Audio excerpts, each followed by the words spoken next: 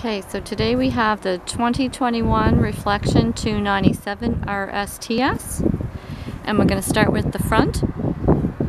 And we have a power front tongue jack, and you have the buttons there for up and down, and there's also a light button. Your propane tank cover, and there's an easy access lid for turning your tanks off and on. And that's where your battery is. And in this first front compartment, you'll see right in here there is a battery disconnect, and right now your battery is on. When you're not using your trailer, you'll want to have that off so that you don't draw on your battery. Eric, line 1 please. Eric, line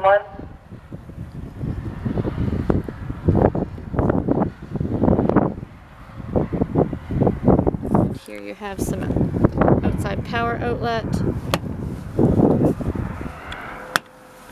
cable,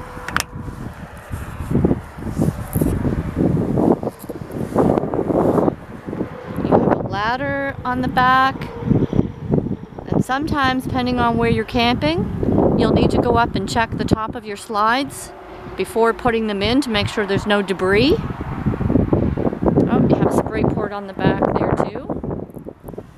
Should get that closed. If you have anything you need to wash off.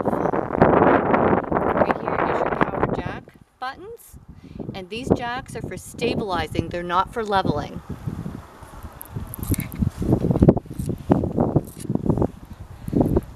Okay, right up here is your power source. This is where you're going to plug your power cord in to plug it in to power. Here is one of your valves.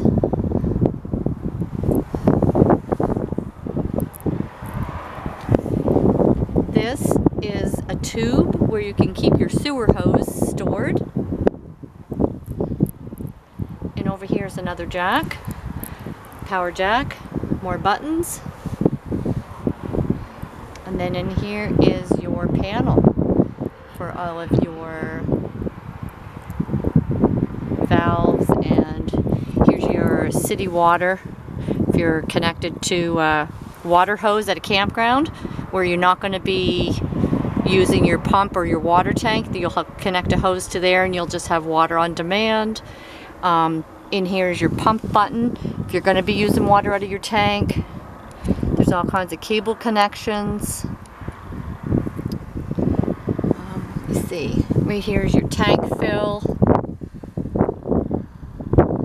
your tank flush. This is your black tank flush. So if you're going to have a hose hooked up to that one, you want to make sure your black valve is open, because what that does is it puts water in your black tank and sprays it around to flush it out. So you'll need to make sure it has a place to go so it doesn't fill up and go in your trailer. That would be bad.